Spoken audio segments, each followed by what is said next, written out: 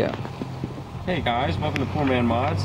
Today we're going to install the KA24 along with the transmission. We're going to do a step-by-step on how to put the transmission to the back of the engine by putting on the clutch, flywheel, and then of course bolt it to the engine itself.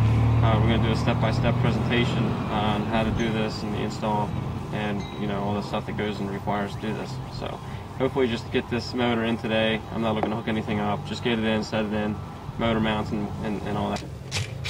This is going to be the first time the engine is off this stand in like 3 or 4 months. Am I correct? No, longer than that. Longer than that? Yeah. Pretty sure it's been out of commission since October, I believe. Well, no, I shouldn't say that. It's been a little while, but it hasn't. It's been longer than 3 months, definitely. Make sure that we got access to the back of the engine.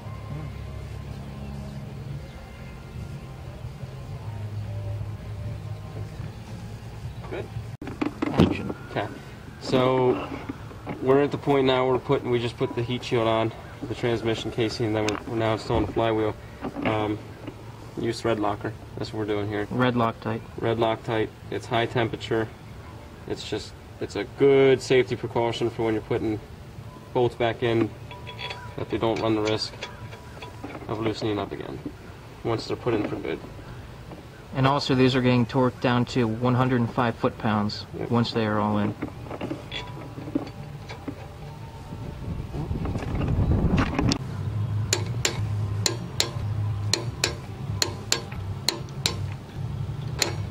Now in order to do this, to keep the flywheel from spinning, we had to have Dan over here on the crank. Otherwise the flywheel would just spin and we wouldn't get the torque down. So we got some friction down here by putting the flywheel on the tire, but we needed Dan up on the crank with a wrench on there. So yeah.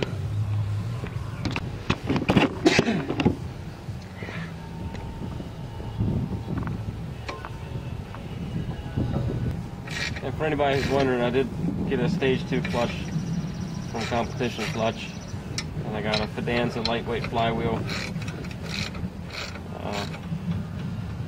Just wanted to try and lighten a few things up. I was actually going to try and get a harmonic balancer and a lightweight pulley, but I think it'll be alright.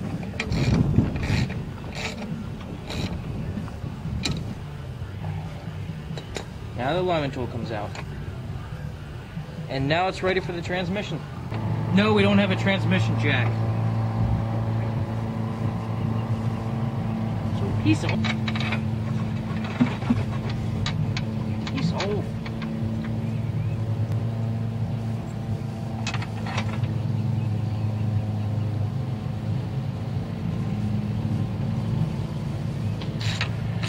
oh, tighter. Yeah.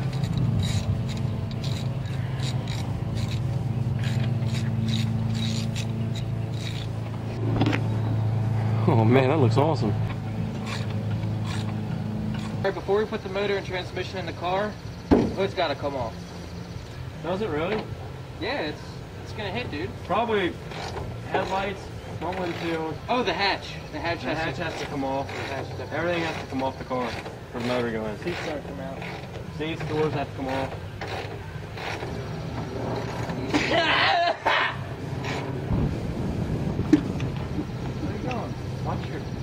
We're going down on Eric. Alright. Taking it back behind you, buddy. So anyway, got the car, I think, positioned where we need to have it to angle this transmission and engine enough to slide her in place. We had a hell of a time getting the old engine mounts out. We ended up spending about probably an hour and a half on both of them, so kind of tired about that. But we're at the point now where we can get the engine in the car, so let's try and get this done. Are we using jack stands at all? No, actually, well, this isn't preferred, but we're using cinder blocks under the wheel so that the suspension gives a little bit. That we can get it off the ground enough to get the engine in the car, but it was up too high before, so we had to take it off jack stands. So, but ingenuity kicked in, right, guys? Oh yeah. We got this shit. Dude can do it. All right.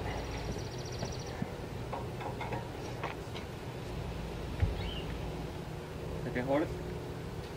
Someone needs to hold this right here. Move forward. Forward, forward, forward, forward, forward, forward, forward, forward. Oops, sorry. Alright. Keep going back, Mike. Where did it hit, Eric? Firewall. Did it chip it up? Hey Eric, we had a question for you. Cars are required to have firewalls, right? What about conversion bands? Okay, hold it. Hold on, hold on, hold on. Okay. Okay. Alright, the motor's in position. We gotta get the mounts. We'll get the passenger side first. Mounts, like, virtually in.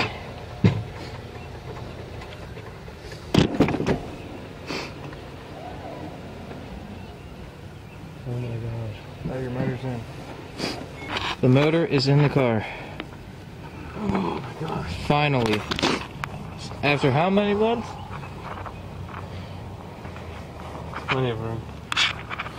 Plenty of room. That motor mounts in. That motor mounts in. What do you think? Still never gonna run again. Hey. I'm joking. So now what? What do we gotta do now?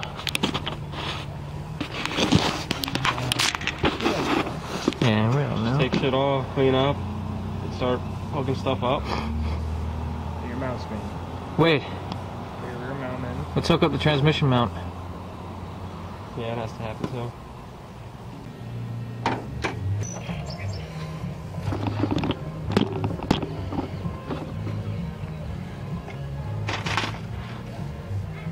Wow! What a load of fun this was, Freddy. Lots of fun, dude. She's in. She's in. She's in.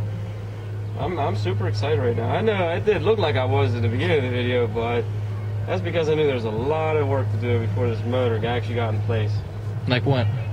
Like the motor mounts. Motor mounts were a pain in the butt. Just getting the old ones off.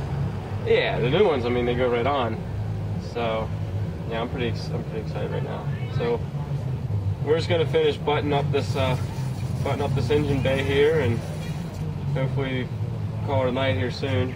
But we're not gonna show you guys how to hook everything back up. All it is clips and sensors and Boring stuff. yeah, just boring stuff. So, thanks for watching this episode of 4-Man Mods. We'll catch you next time. See ya.